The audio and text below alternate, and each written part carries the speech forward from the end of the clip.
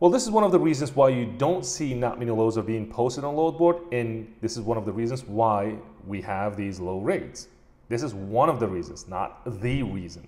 Well, before, shippers and brokers were posting loads on a load board, and carriers and dispatchers were searching for those loads. Now, shippers working with brokers, brokers have their private network, meaning they have specific carriers to work with.